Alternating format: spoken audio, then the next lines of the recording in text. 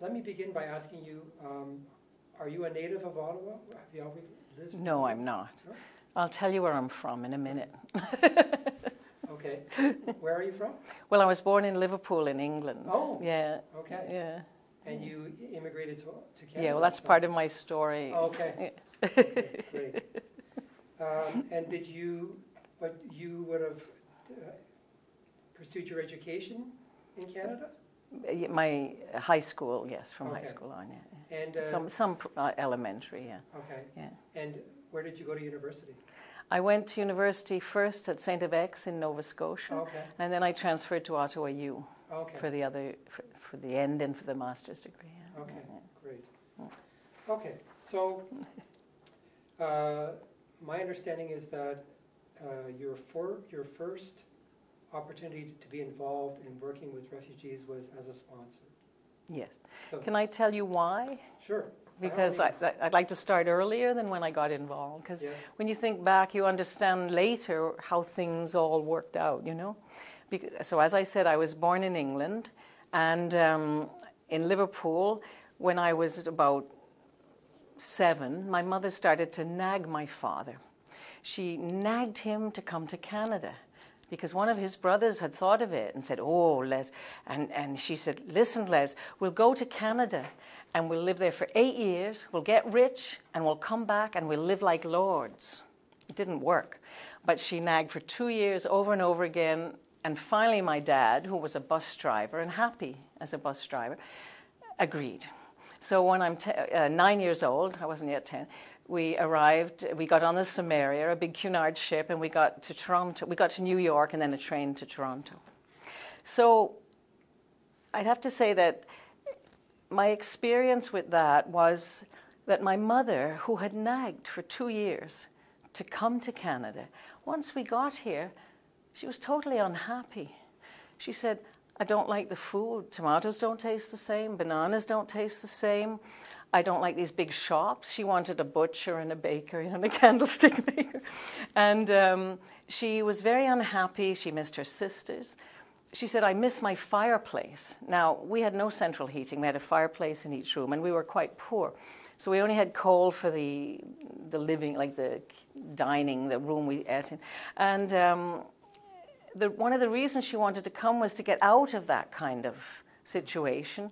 She said in Canada they have central heating. But once she got here, she missed all the things that she'd wanted to leave. So it was very, very interesting for a child to see this. And she spoke the language. There was no language problem. So you see, that was the beginning of realizing that a person can want something, choose it, and still be very unhappy, lonely, and uprooted. I didn't realize at the time, but you know, now thinking back, I see that as a very important thing in my life. So at that time, of course, England was peaceful. World War II was finished. I was born at the end of 1944. Canada was peaceful. I grew up in a peaceful environment, and then we went through the 50s and the 60s. And in high school, we start to see all this, the Vietnam War starting, and all the, well, it wasn't start, but you know, all the protests, especially in the United States. And so from then on until 75, the horrors that came into our living room through TV, the My Lai massacre, the Agent Orange things, and all the horrors we heard about the Khmer Rouge and what they were doing to their own people, and the Pathet Lao in Laos. And this was a terrible thing. When you're in your 20s, you're so idealistic and you want to do something, and you feel so overwhelmed and you can't do anything and you don't know what you can do. So all this was going on, and I had become a teacher. I had grade 6, and I talked to the children about war and peace and being hawks or doves, and of course they all took my side and we all became doves. But it was this feeling of almost helplessness, which is worse today because it's instant and internet. You know, then we had radio, papers, and TV. But now I think it's even worse sometimes, the feeling of helplessness with the environment and this and that, everything that's going on. But we had it to a degree in those days. So the 60s, we had this the spirit of flower power, you know, the idea that the song John Lennon, "We will overcome," or "We shall overcome," and peace and all this. So it was quite an event for me when I saw on television the Hai Hong boat full of Vietnamese refugees. I think it was 1978, arriving at Malaysia, and they shot at it. They wouldn't let them land, and they actually shot at it. And I didn't know at that time when I watched the scene that someday I'd stand on that beach where that ship had been shot at. But I didn't know that then. It was a horrible thing. And then the Vietnamese started coming in smaller ships, little crafts and things. And then the whole boat people exodus was in our living rooms every night. And it was so terrible. At the time, by this time I was about 34. I had 2 young children living here in Ottawa, and very peacefully. And you say, what can you do to help? I can't stand watching this every night and don't know what to do, can't do anything. And then one Sunday, I went to church in those went to Mass, and Canadian Martyrs Catholic Church here in Ottawa. The priest and that talked about Project 4000. I had read about it in the papers, and it was, you know, I had started, and he said, let us form a sponsorship group. So if you're willing, stay for a meeting.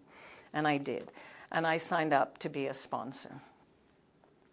And we said, well, we'll take a big family, because someone in our group actually owned a house just a street away from where I was in Old Ottawa East, near St. Paul's University. And it had 3 bedrooms. It was a big, you know, and so we said we'd take a family. And it was very exciting for the group to prepare. You don't know who you're preparing for. You don't know how many children they have. You don't know if they'll be Vietnamese, Laotian, or Cambodian. And we knew nothing about any of those cultures, so it didn't make any difference at the time. So we prepared, and we got furniture, we got clothes, we got all ready. And finally, the house was furnished because there was no one in it. He just didn't rent it because knowing that the family would come. It did take, I think it took about a year. It was not as fast as we'd hoped. But in December 1979, they arrived. And, was it 79? I have the picture there in the scrapbook. But I think it was 79 that they arrived. And it was a family of 3 from Cambodia.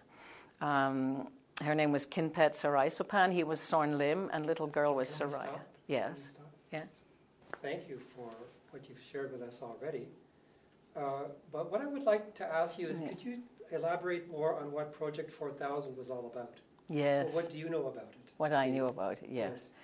I had heard about it in the paper, and then I found out that Canada had offered to take 8,000 refugees.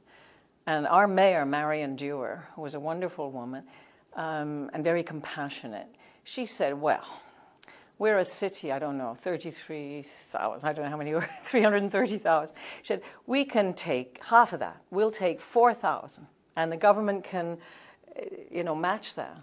So, it was a moment of such civic compassion. You can't believe it. My bank, which I won't name, but it was the tellers in my bank formed a sponsorship group. Can you imagine? The nurses on the floor of the of one of the hospitals formed a sponsorship group.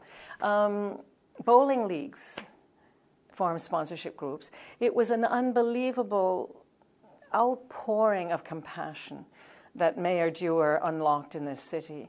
And you felt proud to be in Ottawa. It was an amazing time. I'm going to cry. I don't think you'll ever go through that again, Yeah. Like with the Syrians, they did. There has been a lot of, but there was something more. It was you felt it was almost everybody.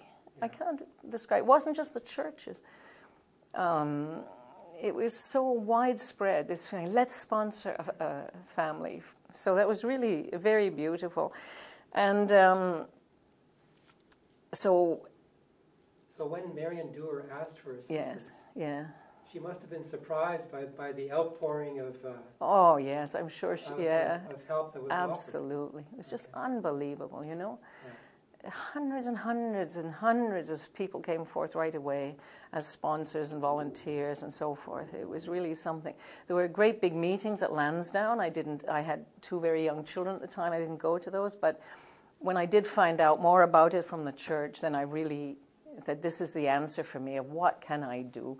And didn't have a lot of money, or just married and trying to pay off the mortgage. So I offered, because I was at home.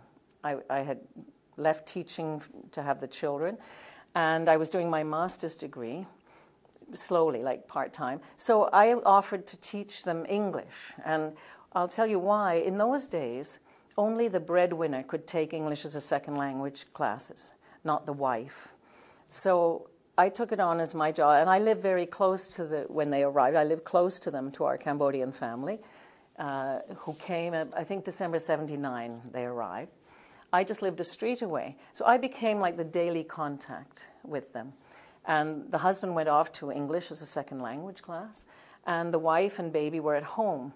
So I would go to her house, and I took masking tape and a magic marker, and I just put on every piece of furniture, chair, table, wall, door, the name, and we'd go through the house and say the words. And then I'd come the next day and I'd hide them and see if she remembered any. And we learned English very simply, and then we did, you know, on and under and all the prepositions. We did it that way. And so I became very close to the family. And I'd say that, well, he got a job after about a year. I think it was in a bakery, I don't remember now. And I stayed in touch with them. Now, this is 1979, 1980, and I'm coming to the end of my master's. It was a master's in education with a concentration in counseling. My idea was to be like a high school counselor, you know. And I had to do a practicum of 300 hours. And I got one at a high school in Ottawa, and I went the first day, and I listened to the head of counseling there, what I was meant to do and so on. And he told me, and I didn't mind doing things like vocational weeks and engineering weeks, but the fact that I couldn't have individual sessions, you saw each student for 15 minutes, that really put me off. And I went home that night and I thought, I don't want to do that the rest of my life. And I was still in contact with the family, of course. It was just a year. And, you know, I sat in the house alone.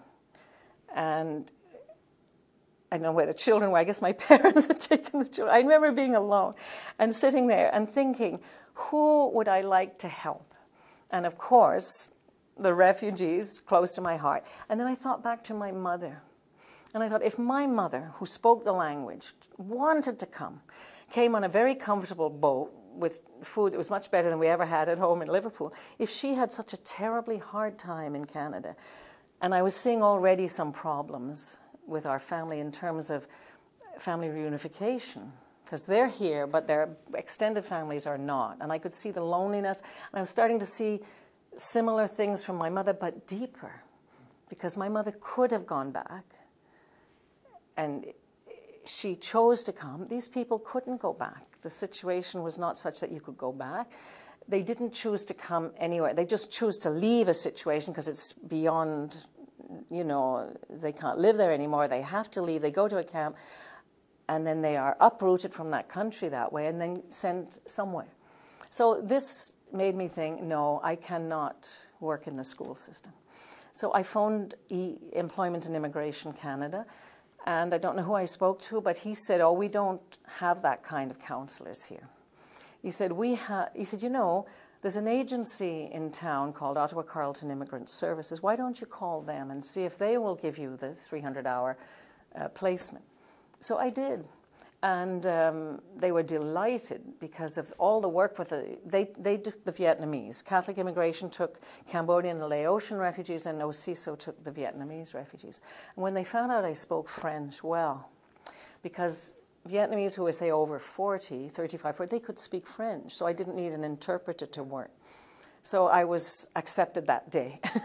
So I suddenly had a brand new tack, you know, on my boat.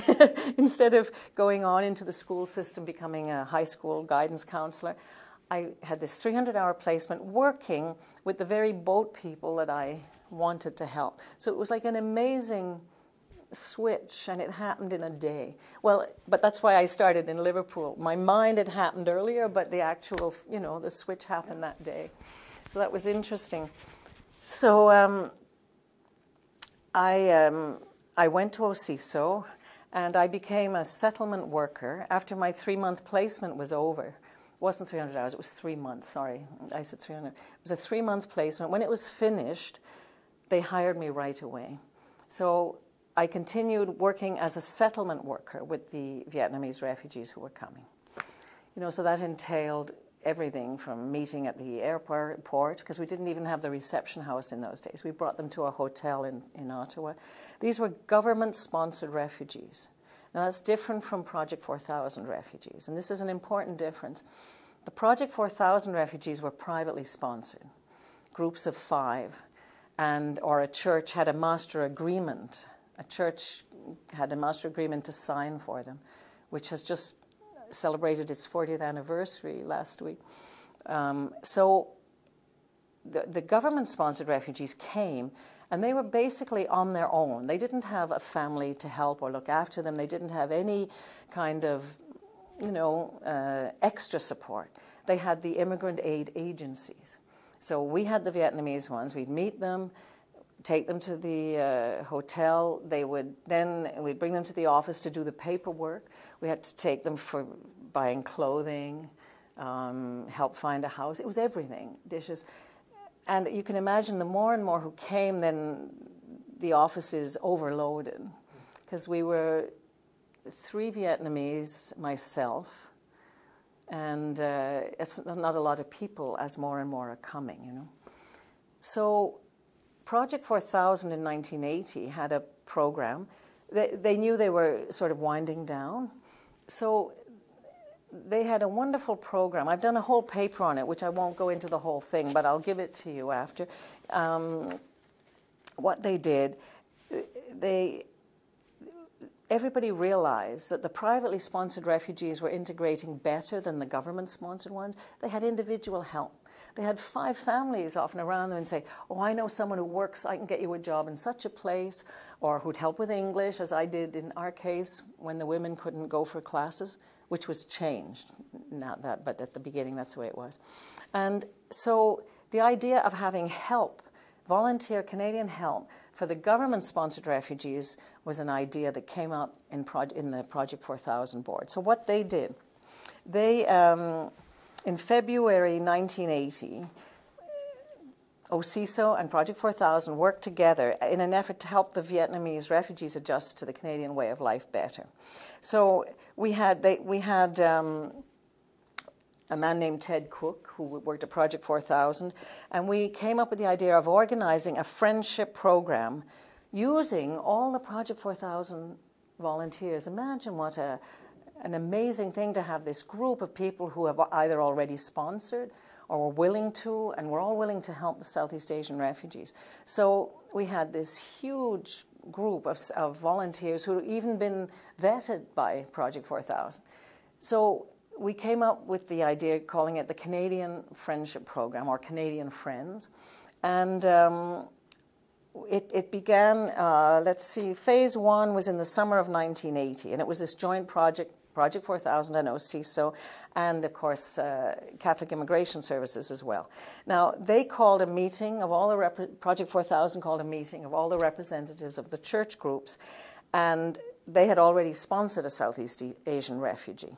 And we asked them, we said, you know, you don't have to make a financial commitment. This is support, friendship, settlement. And many of them agreed. Well, most of them agreed. And we had people phoning. We had 2 women who just phoned the sponsor list to get others. So all these people were interested. It would sound like a wonderful, wonderful idea. So then what happened was we tried 2 different approaches to the initial meeting, the Vietnamese way and the Canadian way. The Vietnamese way was you invite the Canadian family to the refugee home and for a meal, for a little dinner with, you know, their food and so on. And there was no real structure followed up. It was just they were to meet and get to know each other. But the language was a problem. Then we tried the Canadian way, which was more structured. We organized an activity somewhere else, not in either home, for the parties at OCISO or at Catholic Immigration, and that didn't work either. Again, we had problems at the beginning of this, so we decided to jump to phase 2 of the Canadian Friends program, and now by this time Project 4000 was winding down, but the volunteers were still there, and this was a lovely, I don't know, follow-up, and it didn't die, if you will. You know, it kept going through this program. And then, so what we did is, they actually, when I was hired, they had me do the volunteer coordination for that program. I had been part of it on my practicum, on the 3 months, going to those meetings, and I was actually hired to run it as a program. And we did. And so we provided, we had the people meet at OCISO, and we had it more structured, and we had lots of activities, and we had a newsletter, and it worked very well. And so it worked actually so well that in the end, I think it was Max Brem, yeah, he came from Toronto and watched it and took notes and then went back, and it became a program across Canada called the Host Family Program. So Project 4000 started here in Ottawa and then grew through that program and then ended up the whole of Canada, the idea of having people meet, you know, help and so on. So that was really, now I'm not saying Project 4000 was the only private sponsorship group. There was I think it was called Lifeline in Hamilton. All the big cities had groups like Project 4000. But in terms of our program, it went on through the Canadian Friends and then through the host program. So that was really amazing for me. So in those years of working with newcomers, mostly from Vietnam at the time, I learned that there's some important things for settling a refugee. And the first, as I said earlier, is family reunification. One refugee said to me, "Until my family is here, I will be spiritually incomplete." They worried. They sent money. They worked like hell and sent money back. And they would never tell their families the truth, you know, that we're 5 young men living in one room or whatever, you know, and they'd take their picture in front of a Mercedes on the street and send that back because they thought that, you know, we're doing well in Canada. And there's the whole Asian saving face, you know. We learned, too, a lot about, the sponsors learned a lot. When our family first came, Christmas wasn't very far away, so we went on Christmas Eve with gifts for the little girl and for the mother and father. And we all went in and we sat on the floor in a circle, and she brought us juice and cake, and we ate it. And we had no Cambodian, and they had no English at this point. They'd only been here about a month, not even. And we were all nodding and smiling, and we gave them the gifts, and they nodded and smiled, and we drank our juice, and then we just left. And afterwards, some of the sponsors said, "Why didn't they open the gifts?"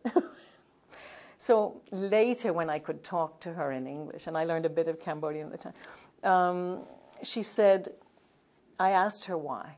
She said, "Oh, that would have been so insulting to you. It means we prefer the gifts to the people." So that was a huge lesson for us, you know. Yeah. Another person in our group said, "Well, there are only 3 in this big house. Why don't we take a Vietnamese family and put them in?" And we were like naive, you know. You don't mix, especially from that part of the world. You know, there's all kinds, you wouldn't even mix certain kinds of Vietnamese, never mind putting in. You should keep together. We learned a lot. And we also learned, for example, we would give them used clothing, which was clean and washed and very good, you know. And they'd thank us and bow and squeak, but never wear it. And even at OCISO, we had a clothing depot in the basement, and people were brought by the counselors and would take things, and we'd never see them wear it because I found out later, they thought the spirit of the person who wore it before was still in it, you know. So we had all this cultural chasm to cross, and it was fascinating, and I think we learned a lot. And they learned a lot from us. So it was a wonderfully enriching experience for all the sponsors. And I think that's why the Project 4000 sponsors often went on to sponsor a second some a third family, because it had been so enriching, and as well as feeling you've done something, you feel you've gained a lot as well from them. And, you know, it was a lovely sharing experience that we had. Okay, so allow me to ask you Yes. about the initiative that Project 4000 had with OCISO and Catholic Immigration Services. How did that come about, please? Well, at OCISO, we were looking after mostly the Vietnamese refugees, and Catholic Immigration had the Laotian and Cambodian, the Khmer refugees. And I was there on my 3-month placement, and I had a supervisor named Nguyen Tuong Vu. And Vu began, because he was in contact with all the Vietnamese in Ottawa at the time, all the newcomers, and he saw that the privately sponsored Vietnamese, who would still come to us for help if they needed it, and the language, of course, was there, was settling and integrating more quickly than the government-sponsored, who had nobody extra to help. They had our agency, but there were only 3 Vietnamese speakers and me in the Vietnamese office. So he came up with the idea. He met with Ted Cook of Project 4000 and asked, would there be a way of linking in the government-sponsored newcomers, both Vietnamese, Cambodian, and Laotian, with all the volunteers that Project 4000 had. They had 400 sponsorship groups, so they had, and some of them have 5 families or more in them, so you can imagine the number of volunteers was amazing. So that was how it began in a concept. And then after the meeting, Project 4000 agreed. I guess it went to their board, and then they agreed to that because they were starting to wind down. So it was a good moment to not lose that wonderful, you know, rising of empathy in Ottawa. So all these people then would have other families to help. So it was a perfect, you know, a perfect match of, the moment was perfect. Everything worked. And then, as I said, we, in the end, had to structure it more than just have people meet in their homes or in an activity. We had them meet with Vietnamese interpreters always for us, and Catholic Immigration would have done the same for the Khmer and the Laotian. So you meet with an interpreter, you're introduced, they talk about your life and who you are and where you work, so they know you, and then you get to know their refugee story, what they want to tell you, because there were a lot of things that happened that women would not talk about, as you can imagine. The Thai pirates on the South China Sea was, the stories I heard were so horrendous, because as a counselor in those days, we didn't have such a big caseload. You could actually go to their homes rather than have them come into the office to meet you. So you'd go to someone's home and, you know, sit on the bed and talk to her. It was very informal. And the things I'm not going to talk about, it's so, I can't even think of it. I couldn't tell my own family. I couldn't tell my husband what I just heard. I did what they did, many of them. You take a key and you lock it in your heart and you leave it there forever. And so a lot of the women had, and even the men, because the men were witnessing to this, a lot of the men were wounded. You know, the Thai pirates was a horrible thing on the South China Sea. In these little boats, they were coming, little fishing boats and everything. So that was a very difficult part. I can remember the first day of my placement with OCISO. I'm sorry I'm getting off the Friends program, but it's come to me and I have to say it. The first day of my placement, I went to see a Cambodian refugee who spoke Vietnamese because she'd lived in Saigon and she was rescued and ended up with the Vietnamese. And when she told me her story and what had happened to her family and to her, I started to cry. And I was uncontrolled. I was in her house, in her apartment. She is comforting me. The counselor who's come to help her, she's got her arm around me. And she's saying, oh, Mrs. Pat, don't worry. They will have a better life the next time round. And you know, I'm driving home and I think, can I do this? Wouldn't I have been better off in the school system? Like, you know, doing guidance counseling, can I really take this? And I had children, and to know what happened to her children was so horrible. And I thought, I can't do it. And I'm driving, and I remember thinking, she comforted me by saying Next life, they'll have a better life. They will deserve a good life next time. And I decided to go on, and I started to read books on Buddhism and to inform myself about Buddhism and reincarnation and the whole Southeast Asian, and it helped me. It helped me tremendously. So, you know, at the time I said, okay, I'm a Catholic Buddhist. But the whole idea that you might have another life and you go through hell on this earth, it helped. And I went on, thanks to her. Well, thanks to the comfort she gave me. You know, it's a very interesting moment when I decided not to go back to the education side of my practicum. So, yeah, so then going back to Project 4000 and the Canadian Friends, it worked very well. And then, as I said, a consultant was sent in.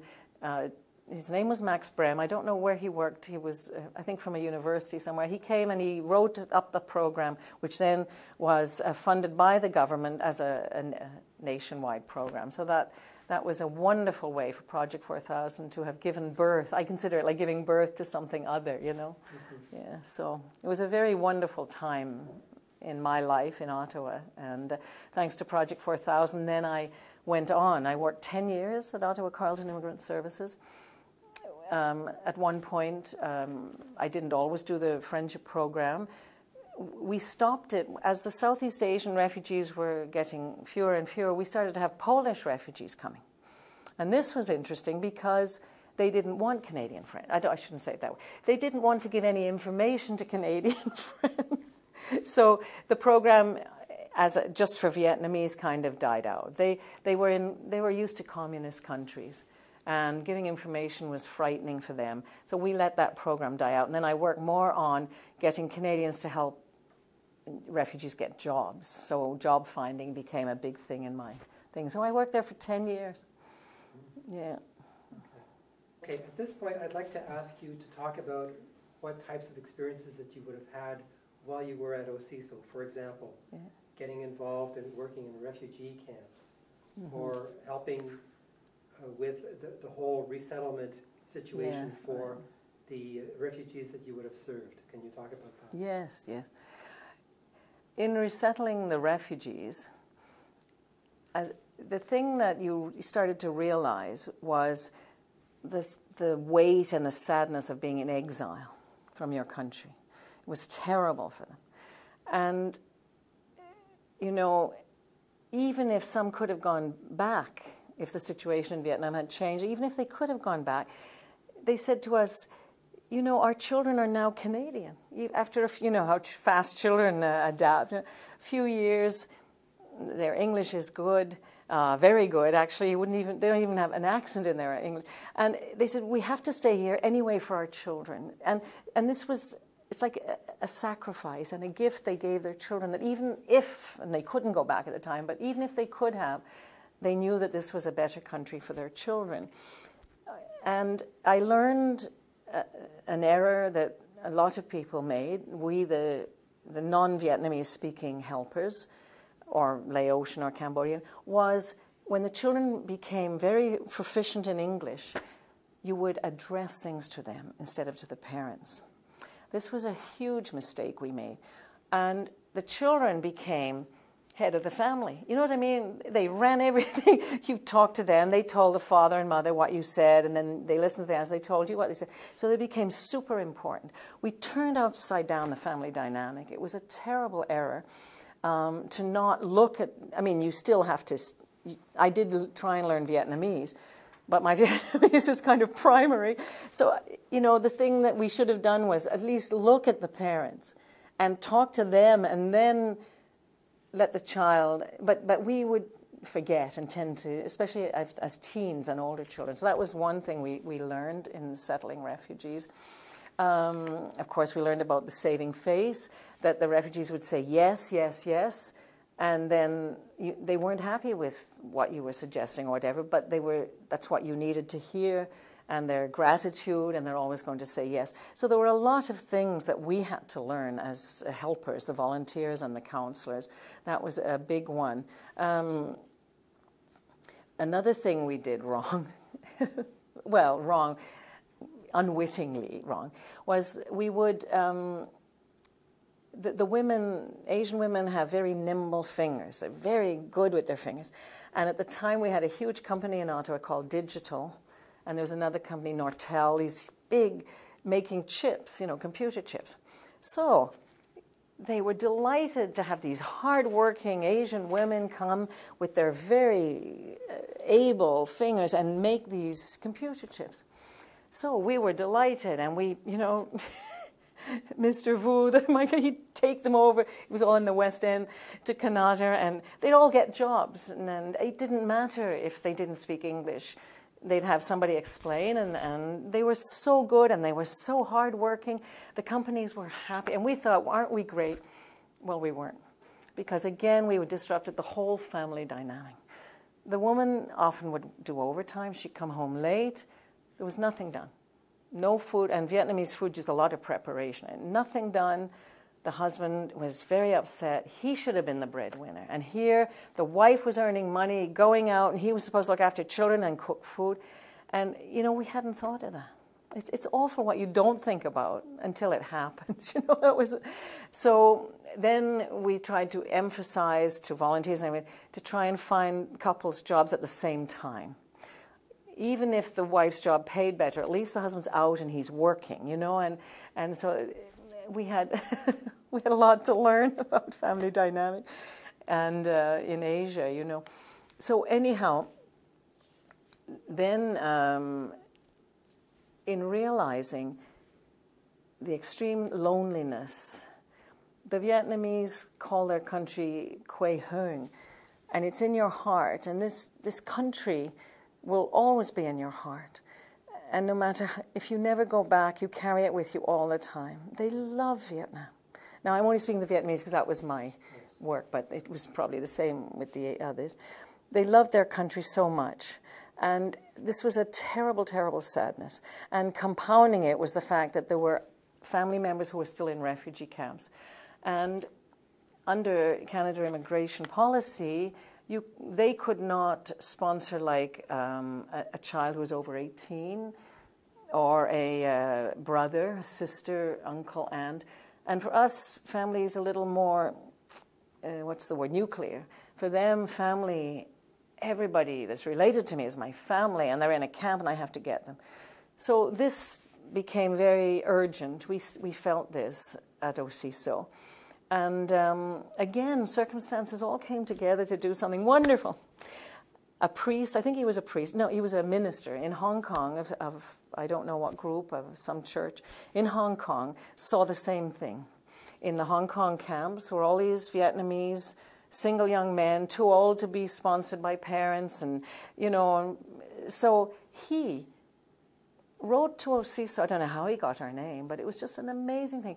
And he said, I can give some money if you can get sponsors, because I have a list of people who have relatives in Ottawa. Can you imagine? So we said, this is amazing.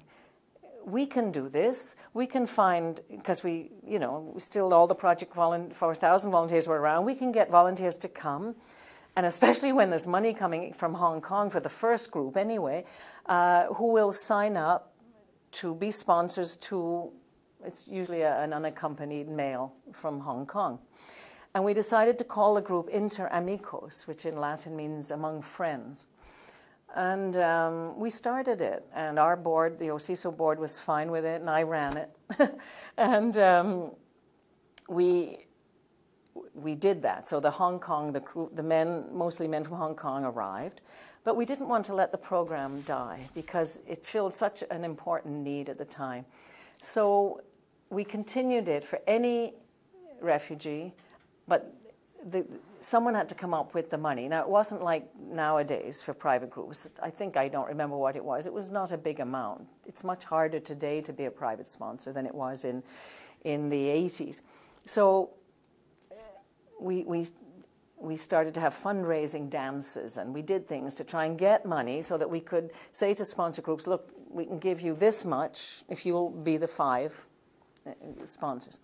And it worked, and we started to get the refugees were coming with the names of aunts and uncles and this and that and brothers and sisters. And so the program became very popular. I left OCISO in 1989, and it went on.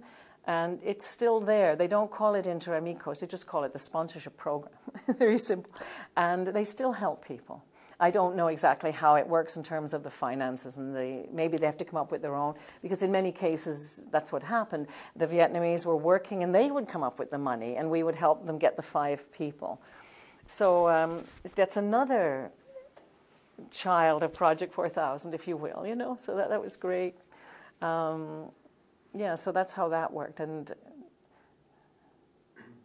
now, can you talk about your experience? Oh yeah, the camp. Your brief experience in the refugee camp. Yes. All right. While you worked at OCISO. Yes. Please. It was because of Inter Amigos. Okay.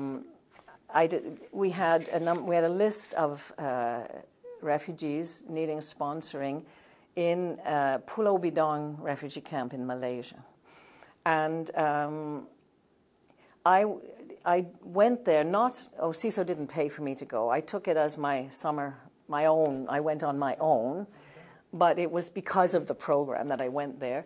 And at the time, the man who had been my supervisor a few years earlier, he was there. He had taken leave of absence from OCISO to work in the camps and work. So he was with UNHCR in Pulau Bidong. So I thought, this is a great moment to go because there's someone there I know and who knows the program. So I went, and I stayed, I only stayed about 3 weeks, I believe. And I interviewed the people we had on the list. It wasn't an interview like for immigration, but still, it was very good for me to see the camp, to see what it was like when I did fundraising. Because then you can go back with your slides and pictures and say, look at this, you know, these people, you sleep in a hammock and the rats run over you while you're sleeping. And you know, I didn't, they gave me a bed. But a lot of the refugees were in hammocks, and they say, oh, you know, these damn rats biting my toes. And to have this, and one of the workers there gave me his slides of the camp, and which I've given you for Carlton's archives, and I had pictures, and so I would go out and do fundraising then for Inter Amigos, but it made such a difference to have been there, and to say, look at this family, and they need help, and look at them, and this is what it's like in the camp.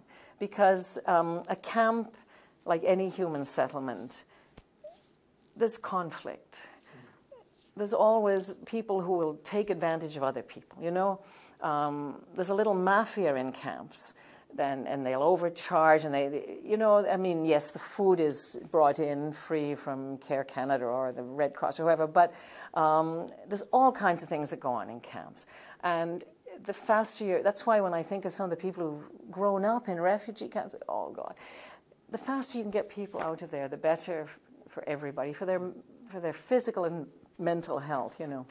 So that was why I went to Pulau Bidong. And I actually stood where the Hai Hong had been shot at and looked out there. And I thought, imagine when I used to see that on television in 1978. And, you know, it was maybe 10 years later, here I'm standing here because of Project 4000. Isn't that amazing? It is. Oh, unbelievable. Instead of being a guidance counselor, I'm not saying there's anything wrong with being a guidance counselor in school, but for me it was a whole other, you know, life that took me. I'm jealous. Are you jealous? Experience. Yes, that's right. And then while I was the 10th year at I guess 9th or 10th year at OCISO, I was running a job finding club, and I had a call from somebody at United Nations High Commission for Refugees here in Ottawa, and they said to me, Pat, we have a position for a resettlement officer coming up. Just want you to know. The ad is in the Globe and Mail today, and I thought, leave my refugee, leave my job finding club. I'm not going to apply. And then I got a call from another person at UNHCR. It wasn't the boss, because but it was the people I knew whom I'd worked with in my dealings with the refugee problems we had, and in the camps especially. So I said to myself, well, I run a job finding club, and showing refugees how to write resumes. I videotape them for interviews, and I make it hard for them. I give them bosses that they're not used to, like men always had women bosses, and I made it difficult because who knows what they'll face. So anyway, I thought that maybe it is a good idea to apply for a job. It's been 10 years, I haven't applied for a job. I'll go through it. It'll be, you know, very good for me to help them. So I went for the interview, and they asked me to start the next week. I'm sorry, could you tell me the name of the agency that you worked for? It was United Nations High Commission for Refugees, okay. UNHCR. Right. I had already met them in the camps at Pulau Bidong, in the camp, and the man who'd been my supervisor had taken a year's leave and worked at Pulau Bidong, and then he'd taken leave and worked, I think, he worked in the Philippines at some point. So UNHCR was, you know, and I'm here asked, you know, next week. And I said, well, I have to finish the job finding club I'm doing. So I think I started in 2 weeks. But I took the job. And that was another amazing thing, because I was 14 years with them until I quit because of age. Well, not really age. I wanted to learn the harp. So I quit and bought a harp. This is maybe nothing to do with refugees, but I got a bit burned out in many ways. But so anyhow, with UNHCR, I still had contact with the Vietnamese, because just because you move offices, they still know where you are, you know, and they'd still come and for help. And if I could help them, I did. If not, I'd send them to someone who could. And of course, with UNHCR, we had refugees from all over, because my job basically was to talk to the Canadian immigration, the federal and the provincial. So I'd go across Canada every 2 years and talk to the provinces and the federal government about taking more UNHCR-referred refugee cases from all the camps. You know, Africa, Asia, everywhere. And there was still, when I started at UNHCR, we had a lot of Vietnamese refugees, and there was what was called the Comprehensive Plan of Action, CPA, which was a way of trying to get a lot of them to return, because there had been some people who had left simply for a better life, that hadn't been, you know, they'd been in the north maybe right from the beginning, so that you couldn't technically say they were refugees. So there were a lot of problems with that the UNHCR was trying to solve, and it wasn't easy, because you know, to know exactly who's who, and you know, I didn't have anything to do with that, but I know that the whole CPA was a difficult time, the Comprehensive Plan of Action. So, and then I worked with the Kosovo program and many other refugee cases, and through that, during those 14 years, I got to go to we call it on mission, for maybe a month, to Guantanamo when the Haitian refugees were there. I was in the north of Iraq, interviewing 100 Iranian Kurdish families who were being, their eldest sons were being killed by Iran, who was sending hooligans in to kill them over the border, over the mountains into Iraq, and we had to get that one out fast. So my life continued in refugee work until I was in my late 50s. So, and that again was all due to Project 4000. And then now I'm still involved in, you know, as a volunteer in a couple of refugee sponsorship groups, you know. In Ottawa, we have the Syrian refugees, and there's also Chinese refugees, and we have all kinds of refugees available. If anyone wants to help, it's always there. You know, the whole private sponsorship program is still running, and it's a wonderful thing. Oh, I have to say something. Canada won the Nansen Medal because of this. The people of Canada won a medal from UNHCR. This medal was used to be given to individuals who had helped refugees. And Canada, with its private group sponsorship program, which was the only country in the world who had this, where individual citizens could actually sponsor a refugee, was such an amazing model that UNHCR, I think it was in 1987, I'd have to check that, gave the Nansen Medal for the first time to an entire people. It was the people of Canada. Because I was working at OCISO at the time, and I remember getting a little Vietnamese girl to give the flowers to the Governor-General, and the High Commissioner from Geneva came and presented the medal to the Governor-General. So that's a wonderful thing. You know, it's been. I'm lucky. I've lived in a very compassionate and great period of Canadian refugee history. You know. Yeah. Thank you very much for what you've shared already. It's quite interesting. So at this point, what I'd like to ask you is, do you ever have opportunities to share all of the experiences that you lived with either your children or your family or friends or other individuals? Do you have opportunities to do that? Yes. Well, I'll start with my children. We have an old 105-year-old house with lots of bedrooms upstairs. So they were, I sponsored a refugee fellow, a young man from Cambodia. It took years for him to come. So my daughter she was a teenager when he arrived, and he lived with us. She wasn't happy. You know, when you're 15, you don't want a young man living up in the room across from yours. It was quite funny. And he was so shy, you know. So the children were used to refugees being in the house, either sponsored and living with us. He only stayed 3 months because my cooking was not very Cambodian. He said to me one day, he called me Mama. He said, Mama, I found a lady and she lives near Somerset and she's a good cook. And she says I can live with her. So that was fine.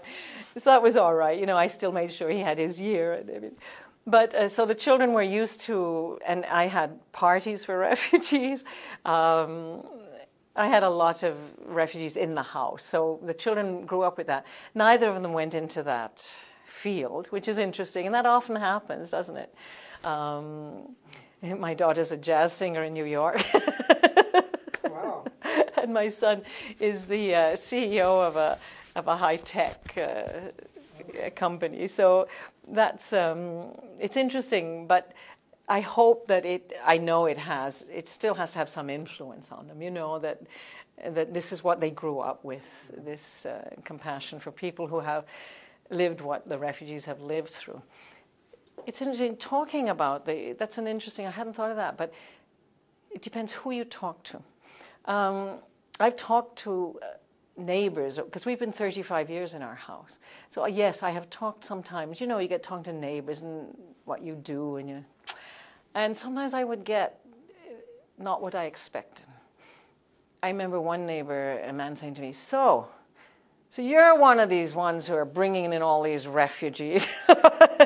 You know, sometimes you just hit that wall of, I don't know, it's far right-wing kind of attitudes. And that's hard when it's neighbors. Friends know, because you tend, you know, birds of a feather flock together. So most of my friends kind of are not like that. But yes, I did run into some, you know. So I do think it's important to talk about it. I've talked to strangers about it, especially on airplanes. It's amazing how on a plane, especially a long trip, you'll tell your entire life to someone you'll never see again, and you don't know at all. But I've had interesting and sometimes very compassionate responses from people on planes. Perhaps people who travel are more open. I don't know, this is a big generalization, but perhaps just the fact that someone is going to Australia or to, God knows, Frankfurt or wherever, that they are more open to what happens in the world, and therefore we are all immigrants in this country. Well, I am, definitely, and everybody can trace back to the native people, and they've come to their country. So I have a hard time understanding how people can not want refugees and immigrants coming. I just can't understand it. I do know there can be problems. I'm not, you know, unrealistic. Of course there are problems, but there were problems with my people. My family is of Irish background. My grandparents came from Ireland to Liverpool. All right. In Canada, here in Ottawa, there were signs in stores that said, no Irish need apply. You know, jobs, no Irish need apply. Because they brawled, they drank, you know, they were little devils in the hole. So you could say the same today. You know what I mean? It's not just the newcomers, and you can't put it on any people. All nationalities will have some problems. And I'm so happy that right now we have a Minister of Immigration who's Somali. Minister Hussein, it's great, Yes. you know. I said, look at that. They were all refugees, and now the Minister of Immigration is a Somali. That makes my heart feel great. I forget what the rest of the question. Well, let me ask you this. If, let's say you were invited to come and speak with a group, or if you were invited to go and speak in a high school or Yes. a primary school, Yeah. what do you think would be important to talk about in terms of refugee settlement in Ottawa? Yes. I think that what I would talk to them about, I try and have them live an emotion. Because when you talk to people, it can just, especially if they have their phones here, you know, talking doesn't change people very much. So I think what I would do, because I have done some communication training, so I would take an exercise that I learned many, many years ago, and I've adapted to refugees, is called the nuclear explosion exercise. And I wouldn't, once or twice I did it as if it were real and caused some problems of people in the group who really got upset. So I would tell them to close their eyes and imagine that the caretaker of the building or wherever we were ran in and hands me this paper. And then when they open their eyes, I have the paper and I read it to them and I tell them, oh my God, you know, there's a nuclear explosion has happened where the closest 3 Mile Island or whatever is the closest. And then I go through the whole experience of they have to do what they're told now. It's a nationwide emergency. It could be more than one. Anyway, I make it so that they have to do what they're told. And there are buses in the parking lot that are taking them straight to the airport. Now, these people, whether they're children in high school or immigration officers, they're not with their families. They're alone. So I say, okay, now we're in the bus and we're going to the airport and you'll go to whatever country. And I list the countries that have offered to take Canadians: Saudi Arabia, Vietnam, Laos, Nigeria. I just list them off. And you're going to one of these countries. And then I'm quiet, and then I tell them afterwards, all right, my name's Pat Marshall, and I'm with UNHCR in whatever country I've chosen for the group. I think I try and ask the teacher or the person running who's asked me to talk, if there are any Vietnamese, I don't choose Vietnam. Everybody has to feel out of, what's dépaysé in English, you know, out of their comfort zone. So I find out the nationalities that I will have, and I don't ever choose any country. So I'll have to find a country where nobody's from. And then I say I'm from there, and I'm welcoming them, and I offer them, they can either live in the compound with each other or live out with the general population in a room. And and then I tell them, I make them fill in forms in another language and I love to use things like Hindu, you know, where there's no letters, or Arabic, no letters that we can deal with. And I say these are their family reunification forms. And I go through, I'm just giving you a brief, but I go through a whole list of things that refugees have to live through. And then afterwards, we have a sort of a debriefing and talk about what they felt. So that's what I do. I don't think I talk about anything. I just want people to feel what it may be like if suddenly we have to leave this room and go to another country and you can't get your children, can't get your husband, wife, mother, father, can't get anybody. You're alone. And this is what many people have to deal with. And then I often tell them the Red Cross is trying to do family reunification, but because of the numbers, it's very hard, and they have to be patient and stop knocking at the door every day because it just keeps the woman from doing her work. You know, I do all the things that refugees have to live through. So that's what I do. Great. So can you share some photos and some stories of the family that you would have sponsored, please? Yes.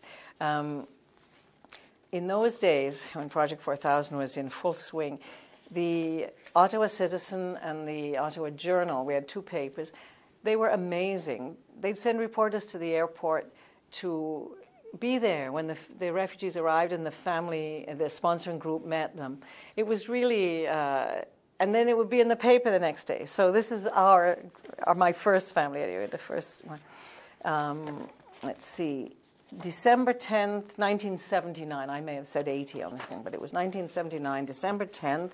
So here we have the snowy blast greet refugees. And here is Anne McEwen, who's one of the sponsors in our group, meeting the wife and baby. Now, the husband was there, but he didn't get in the picture. But this, just to show you how newsworthy it was considered in those days. Can you imagine the papers sending reporters to cover this? So that's how it was in the paper on December 10th, 1979. Great. Thank you very much. Yeah. Good.